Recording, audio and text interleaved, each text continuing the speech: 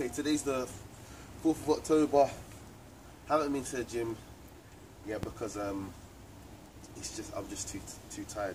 But I will be going to the gym today and doing legs. It's about 9 something in the morning. What I want to say is today, not today. What I want to say is that over the weekend I did eat the right amount of protein.